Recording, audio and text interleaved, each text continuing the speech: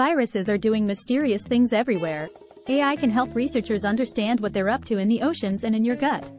Welcome. I hope you enjoy, then subscribe and like. Viruses represent a significant yet enigmatic force within microbial ecosystems, influencing environments from oceans to human guts. Their ability to infect, kill, and manipulate cells makes them critical to study, but their extraordinary diversity and rapid evolution pose challenges for researchers.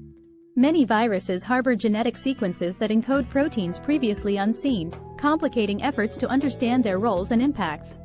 Microbial communities, particularly those involving viruses, are notoriously difficult to study in the lab due to the complexity and diversity of natural environments. Traditional laboratory conditions cannot replicate all the factors influencing microbial success or failure.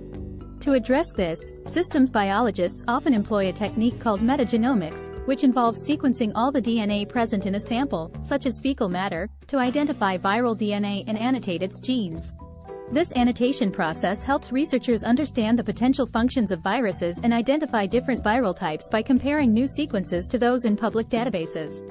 However, the volume of viral sequences being discovered far outpaces the current capacity to annotate them, resulting in many studies relying on only a small fraction of available data.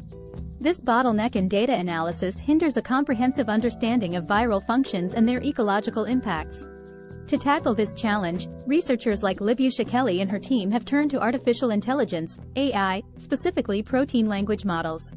These models, akin to large language models used in natural language processing, e.g., ChatGPT, are designed to recognize patterns and relationships in vast datasets of protein sequences. By training these models on annotated viral protein sequences, they can infer the functions of new, unannotated sequences. In a proof of concept, Kelly's team trained neural networks with pre-trained protein language models on existing viral protein data. These models were then used to predict the functions of new viral proteins.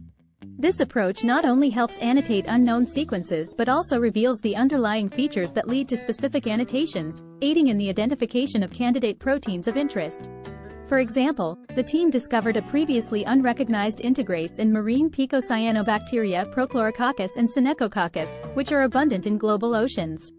This integrase can move genes in and out of cells, potentially aiding these bacteria in adapting to environmental changes.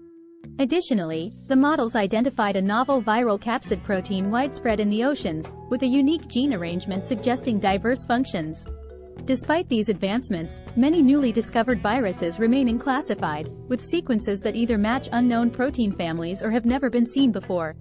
AI-driven protein language models hold promise in bridging this knowledge gap, offering insights into the roles and threats of uncharacterized viruses. While Kelly's study focused on marine viruses, the implications extend to human health, particularly the human gut microbiome. Viruses in the gut could potentially signal microbial stress during illness, providing new diagnostic avenues.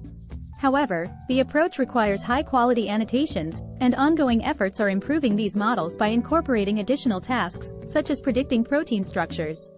To maximize the potential of AI in viral research, it's crucial to make these tools available under fair data principles, ensuring data is findable, accessible, interoperable, and reusable. This will enable broader scientific collaboration and facilitate discoveries that can enhance human health and our understanding of microbial ecosystems.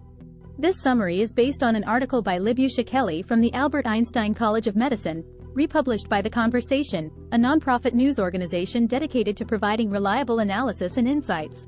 Thanks for watching.